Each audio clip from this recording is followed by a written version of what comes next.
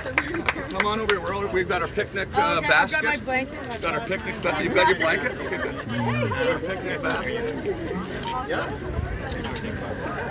Can I just ask you what brought you? Look, I think it's really important that we care about Ottawa. And this is a really special place. You can just sit around and you look at the views here of the chateau, but also the canal, the Ottawa River, major source.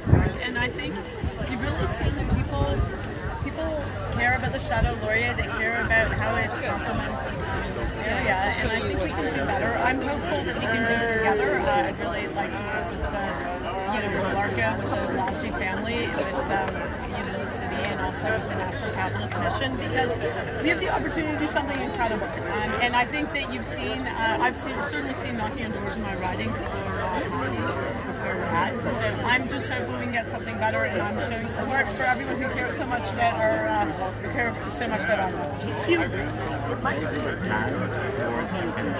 Well, I'm a very practical person, so I think the path just starts with people. So I've reached out to the Laurier family directly, and I said, let's just talk. I realized that actually Larka has worked hard for a number of years in good faith to come up with a design.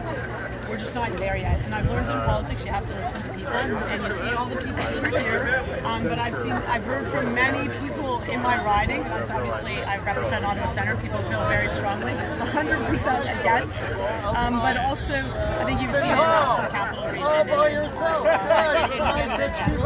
And I think that the best thing about this is the passion, and I want people to step up for good things. And you know what? This is a heritage building, and we can do better. I do think there was also a lesson here that we are the only G7 country that doesn't have protection for national historic sites outside of ones that are protected by the government or Parks Canada, and I think we need to look at that. Yeah, I read that in an article. Yeah. My daughter read it to me today that Canada is the only country that doesn't have.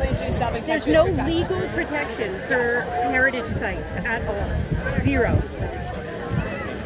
It's just, you know what, it's good. You learn from these experiences, but I think we have an opportunity to get this to a better spot. And I'm just like, in life I have learned on climate change and other files, the goal is actually to work together for everyone, for it to be a win-win-win for everyone. Being in court, fighting, people being unhappy is not a good spot. Yeah, so just an opinion.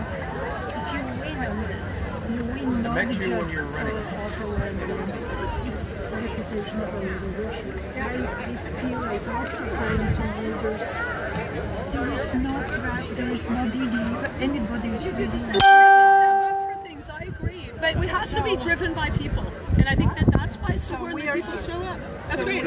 Sorry, Catherine. Very nice.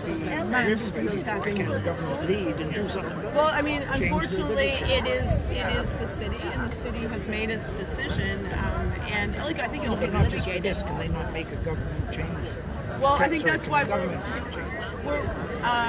looking at, I think this has been a wake-up call. We need to have legislation to protect National Historic Sites. It's just not retroactive normally, so we need to, but I agree, and look, we need to do better. These are things that are, look how beautiful our city is. Look around. How amazing is all of this? And modern architecture. No one's against modern architecture. No, it just doesn't work here. This place, we don't need this terrible after LRT, Lebreton Flats, and many others. Let's get it right.